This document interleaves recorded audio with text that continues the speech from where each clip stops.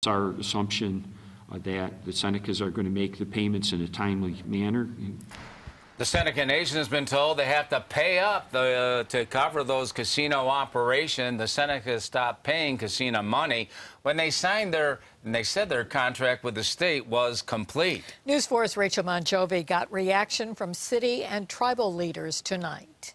We feel very thankful for this result. I think that this takes a burden off of us that we've been bearing for some time. For Niagara Falls city leaders, it's a sigh of relief. For years, they've relied on casino revenue payments to balance the city's budget, but it's been almost 2 years since they were paid.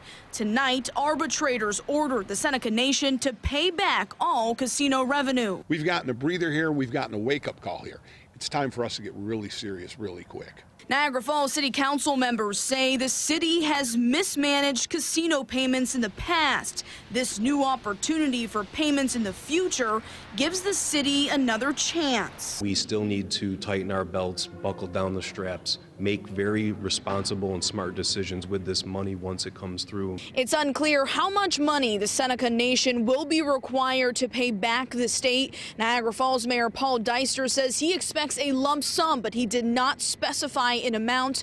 Mayor Byron Brown says he expects to receive close to $17 million.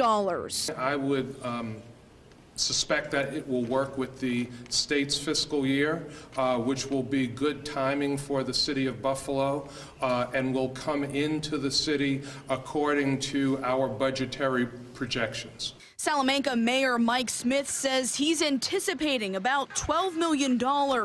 Seneca President Ricky Armstrong dismissed the panel's ruling. In a statement, he said, "We continue to believe, as anyone who has read the compact, that the nation's compact payment obligation was fulfilled. The compact expires in 2023. In the meantime, it's not known when payments will begin flowing again." Rachel Monjovi, News 4.